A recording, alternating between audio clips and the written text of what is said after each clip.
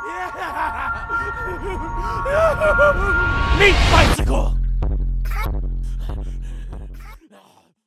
Hello everybody, welcome back to another episode of Speed Farm 101 here on Borderlands 2, my series where I take you through every single boss in the game and give you any shared tips or knowledge of how to make your farms faster so you can get the legendary or unique gear, weapons, that kind of thing from that boss.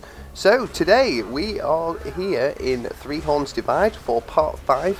And I'm going to be showing you a couple of tips on how to speed farm savagely faster than you would anyway, from spawning into Three Horns and having to drive all the way down here, etc. So yeah, got a good little skip for you, mainly about map positioning, but also a little skip on the actual map itself. So yeah, without further ado, let's get on the guide.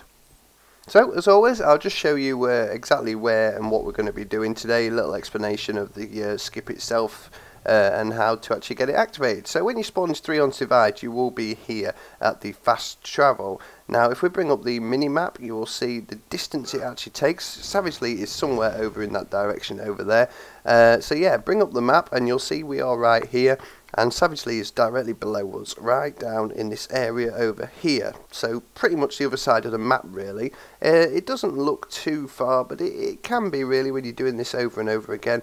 This is the route you have to take. You have to get a runner or a vehicle and drive all the way down here to this spot here, and then run to the Savagely through a little blocker, past a load of bully monks, that kind of thing. Bit annoying. What we're going to do though is position ourselves like we've done in previous episodes here at the walkway to Frostburn Canyon, and then simply just run across, jump across a little gap, run halfway up a cliff and jump down. So you can see the distance actually saved right there just by doing that. So what you want to do is come out and head to Frostburn Canyon.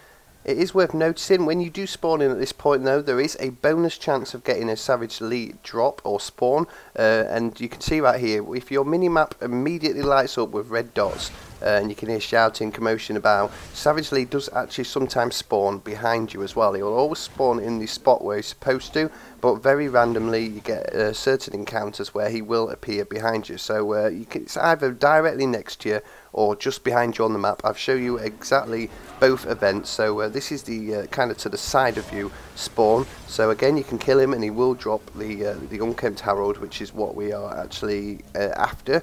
And also he can very often as well spawn directly behind you. So you'll see in a minute the dots light up right there. I didn't notice him straight away. Just about to get a vehicle and I thought, hang on a minute, I can hear something. So then again I checked, and yep, sure enough, he's right back here fighting with the bully monks. Just be aware that if we do the speed farm, which I'm going to show you, obviously you won't spawn in at this point, so you will miss those extra drops, but it's up to you whether you want to weigh extra appearances by Savagely up with you know, the other side of things, which is just pure quick farming. So it's up to you guys. So very quickly, as always, I'm going to show you a normal run sped up. So this is the direction you have to take. You can judge the distance here, although it's sped up, it does take a lot longer than what we're going to actually be doing, but I like to show you guys a normal run anyway, just so you can see exactly how far you've got to go and what you've got to do. So there you go, that is it right there. Savagely is dead, no Herald. Now for the actual speed farming of this then, which makes things much quicker. So you spawn into the fast travel, you don't want to be there, you want to be in Frostburn Canyon, so make sure you travel over there. Then we're going to immediately turn to the right and head through the walkway, which means that when we quit out and come back in, no matter what, until we hit another fast travel, we will always appear at that point right there. So you can quit out, come back in and appear here. And like I said, this is much quicker, and you'll see in a minute. This can be done with all characters. I'll show you it with normal characters, non-rocket jumping gunzerker characters, and then I'll show you it with Salvador. But basically that is the cliff we want to be heading for over there. Just to the other side of that cliff is Savagely. So run up this ramp, turn to the left, and then just jump over this barrier. You can rocket jump over it. I'm pretty sure you can normal jump over it, but to guarantee you get over it quicker, just take your bada boom with you and fire it. Then just make sure you jump over this canyon, cliff thing, whatever you want to call it right here, and don't fall down. Head to the other side of it, run up this cliff. About halfway, you can run right to the top of it if you very want, but probably about the point I'm at now, you can jump down if you really like. or you can just sit up here and snipe him, whatever you want to do. But I'll show you it right from the top. There he is, just down there, so you can chuck grenades down at him, you can rocket launch down at him, you can do whatever you like. I'm just going to go down and kill him with my double Northleets right here. But yeah, there you go, that is him dead. No Herald drop, of course, but you can just simply quit out, come back in and do it all again. That's how quick it is. And you know, I was a bit slow on the first run there from an explanation, just to show you guys, but I assure you it's a very quick farm. Now for the rocket jumping Gunzerker side, again, just the exact same route, just much quicker. You've got 2 batter booms, you've got movement speed increase, that kind of thing. Something like a Fleet Maya build would be awesome for this as well, so make sure you invest into that if you've got Maya. I like to rocket jump just off the side of the cliff right there. It puts you right next to him, and there you go, down he goes, completely dead, just like that. So it's very, very quick, as you can see, and it just speeds things up no end. So that means there's only one thing left to do, and that is get ourselves a drop. So I'm going to run that once again with the rocket jumping Gunzerker, as I've been doing for, I think it was about 15 runs this took me to get it to drop. You can just simply just do the same thing that I've shown you.